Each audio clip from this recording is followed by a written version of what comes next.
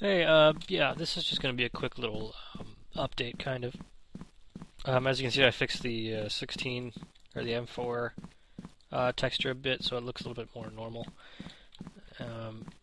The subject of this video is actually the normal map. It's actually the you can see I changed the texture here in the records vault room. This one and that one here are kind of stretched out, but this one looks about right. Not as good as this one. I think this one looks the best right now. Basically, I just changed it to a parallax diffuse map, which makes it look a bit more realistic. It takes a normal map plus a height map, and just kind of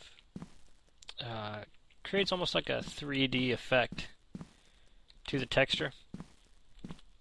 So as you can see, it's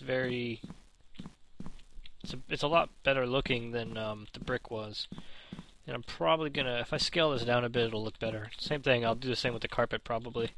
I think I'm gonna do that with all my textures actually. It's a little bit more painstaking, a little more difficult, but it actually, even especially in the dark, when it's not really,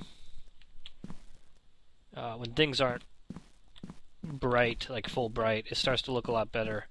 Like even this is actually starting to look a little bit more not as bad. Like you can kind of see how the ridges seem like they're kind of coming out of the wall in a way. Whereas here it's about right. I also need to fix how my gun will just go through the wall, because that's kind of annoying. Aside from that though, yeah, so, you know, things happening still.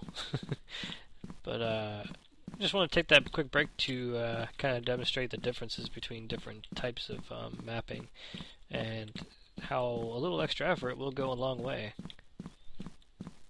So look at that go! Look at that bump mappiness. Okay, all right. Thanks for watching, and have another video tomorrow probably. Bye.